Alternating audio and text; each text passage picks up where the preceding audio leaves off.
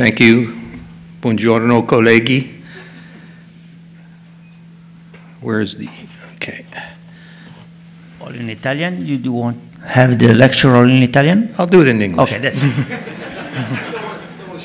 No. Okay, so I'd like to talk about revision central neck dissection for papillary thyroid cancer. I've chose this topic, or the committee chose this topic, because I think it is topical, and it provides a very difficult situation in decision-making in terms of what to do and how to do it. So that's me. Here are my disclosures. Just a nice historical picture of our Second World Congress held in Toronto. These are young, fresh faces, and these are old, not so fresh faces in the last World Congress of our steering committee. So what is the significance of regional metastatic adenopathy? Here is the standardized nomenclature type of diagram outlining the sites of metastatic disease. And in my own series of a large number of patients with metastatic disease, you can see the distribution. 80% is in the central compartment, which we all know. And just as a historical vignette, again, this is a slide given to me by Ernie Mazzaferri and shows the distribution of metastatic disease, which can be quite capricious and whimsical, but again, the vast majority of metastatic disease occurs in the central compartment, so-called levels 6 and 7. So what is the impact of metastatic disease? It used to be said that metastatic disease in the neck did not portend a poor prognosis. We looked at our series and found, in fact, that stage 1, stage 2 disease was virtually the same in terms of overall survival. And this was the memorial result as well, and this slide was given to me by Jay Shaw. But if you tease out the survival by age, it appears that the older you are, the worse the survivorship with metastatic disease. So we need to really deal with this metastasis thing. And disease-free survival, that is, the chance of recurrence, really occurs with these compartments. And of course, the worst one is mediastinal disease, and the best one in terms of disease-specific survival is the central compartment. What about our outcome results? Well, here are our survivals, hard survivals, in a large group of patients with no recurrence, 1 recurrence, and 2 recurrences. And you can see the more you get recurrence, the worse it is. So recurrences, it is said, beget recurrences. And this is the same in terms of disease-specific survival in terms of recurrences. So again, group 1, no recurrence, group 2, 1 recurrence, then multiple recurrences, group 3. So once you go down that slippery slope, it's worse every time you get a recurrence. So it's better to deal with recurrences optimally at the first go. So how do we surveil these patients? I needn't educate this audience. You could educate me, and Peter Kopp gave a very beautiful presentation on how these patients are detected in terms of recurrence. And the more of these we do and the more that appear in terms of incidence, the more we're going to pick up recurrences. So the conundrum is, what do you do with these recurrences? This is a very odd situation where the central compartment recurrence was detectable by palpation, but most of the time they're not. They're biochemical or radiographic pickups.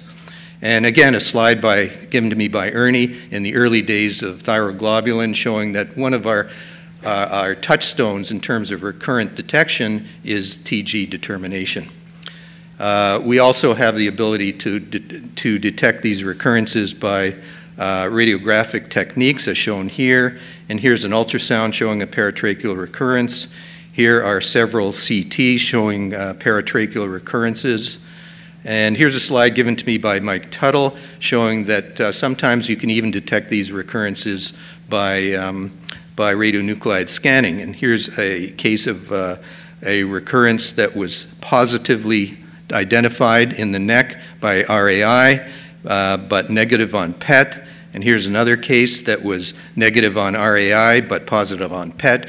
This makes sense in patients who have undifferentiated or poorly differentiated cancer because PET takes advantage of actively dividing cells. And oddly enough, here's a case of a patient detected by scanning who had two populations of cells, one that was positive on RAI and a different population of cells detected by PET. Very unusual. So do we intervene or do we not intervene? The guidelines are quite clear and at the same time somewhat nebulous, but needless to say, for 8 millimeter nodules or more, we get a little bit more interested. 8 millimeter nodules or less, we're less interested. What are the options? Well, observation is an option. Radiofrequency ablation is an option. The Italians are pioneers in this, and we really, I don't know what the outcomes of this are, but I'd be anxious to see results. We've adopted alcohol ablation for smaller nodules, and of course, reoperation. What do we know about observation? Well, we can extrapolate the data and the biological activity as espoused by Professors Ito and Miyachi on primary disease. This is not breast cancer. This is not lung cancer. These are slow-growing, indolent nodules, as we know from the Ito and Miyachi study. And I needn't belabor this. I'm sure everybody's seen these slides. And basically, this tumor is very indolent, and 1 centimeter or less, or even 1.5 or 2 centimeter primary tumors can be observed. So why can't we do that for metastatic lesions? And the answer is intuitively, probably. So we have recommendations from the ATA who recommend that this disease, metastatic disease, be addressed, which we do, but the way we address it can vary. So the group at Memorial has detected these nodules and given us and taught us the option of surveillance. And here's a picture of Mike Tuttle and myself and a young woman who is yet to be identified. but I think, with all respect to Brian McIver, I'm not, we won't say any more about this picture, but Mike has told me he's following by surveillance a couple of hundred of these things now, and really they're doing nothing. So why can't we do that? Why do we have to enter into this dangerous operative situation? And further, then we can do ultrasound radiofrequency ablation.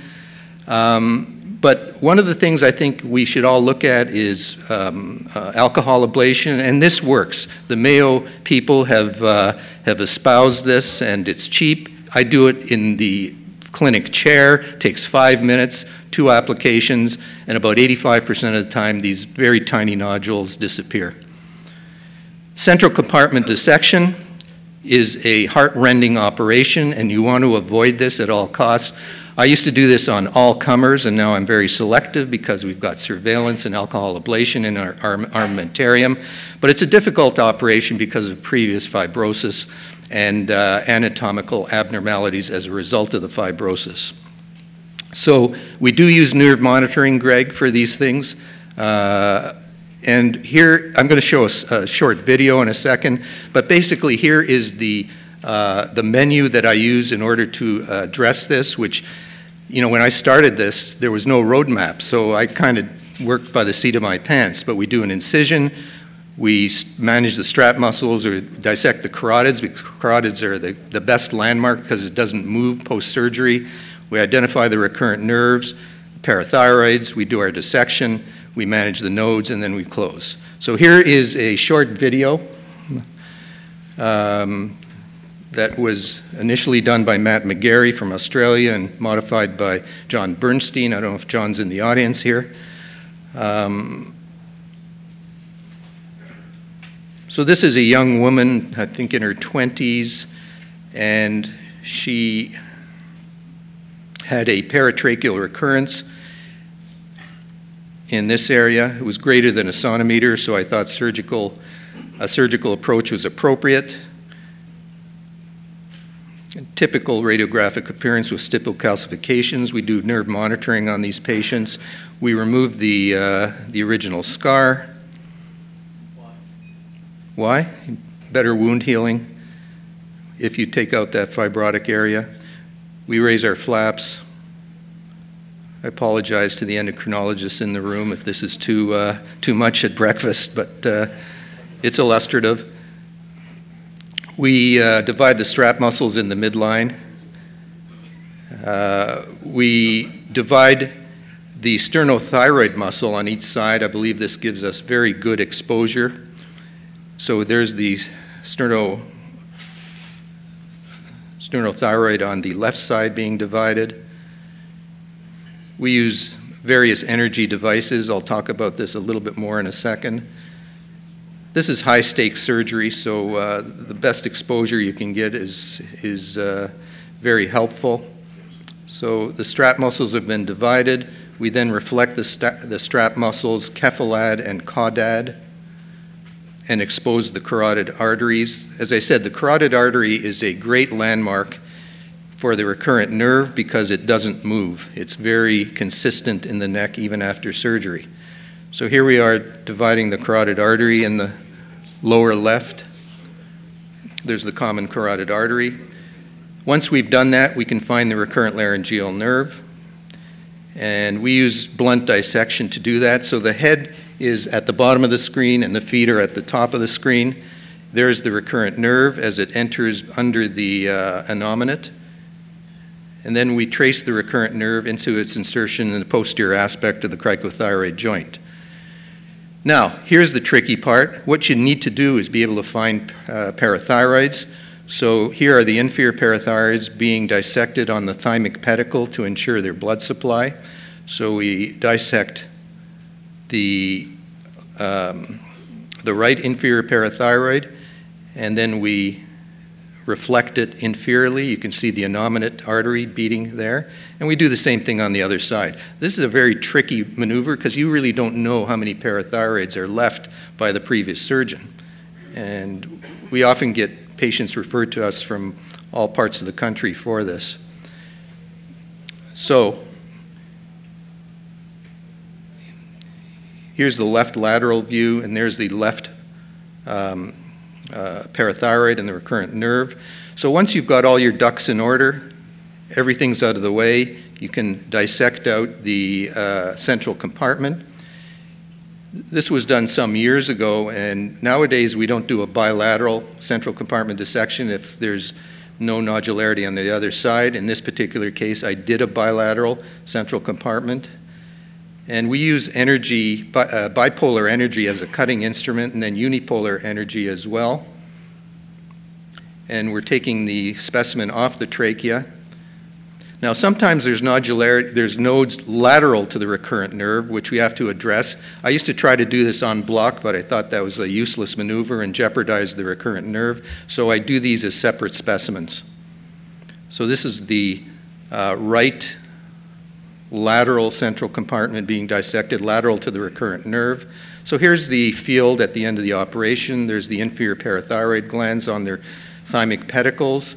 Here's a lateral left view showing the inferior parathyroid, the recurrent nerve, and the superior parathyroid on that side, the common carotid artery. And here is a right lateral view showing the pedicle of the parathyroid, the recurrent nerve, and common carotid artery. Here's the we test the nerves, of course, and here's the final closure.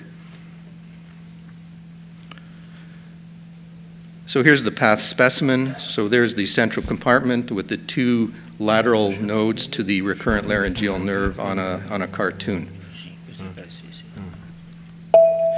So I've done 294 of these cases by myself only. Our vocal cord injury rate is 1.5, which, you know, people shudder at that, but I think it's pretty good, keeping in mind that this is a revision procedure, or some of them are second, third, or fourth revisions. Permanent hypopara is about 7%, and many of these cases already came with permanent hypoparathyroidism. And here's the important figure. We normalized TG in 65% of the patients, and this was done by an audit by somebody at arm's length, so I'm not fudging the numbers here. And I think that's pretty damn good considering the severity of this disease. So the take-home messages here are that papillary thyroid cancer is being detected with increased frequency. We know that because of our friendly ultrasonographers. Metastatic lymph node involvement is common, although the influence on outcome is debatable. except in patients over 45 years, according to the Memorial study and so on. And the incidence of subsequent nodal disease increases with the discovery of metastatic nodes at initial surgery. Detection of metastatic neck nodes is being effected with increasing accuracy and increasing incidence, and I'm still not sure that we all know what to do with these things, but at least we have surveillance and alcohol ablation and maybe RF radiofrequency ablation in our armamentarium. The commonest site of recurrent neck disease is the central compartment, upper mediastinum, we know that. Management of metastatic neck nodes is controversial, we know that. Several modalities are available to manage metastatic nodes, but observation is a viable option. We know that from Mike's study now and other studies. And we've shown a technical stepwise approach to central neck and upper mediastinum. Thank you.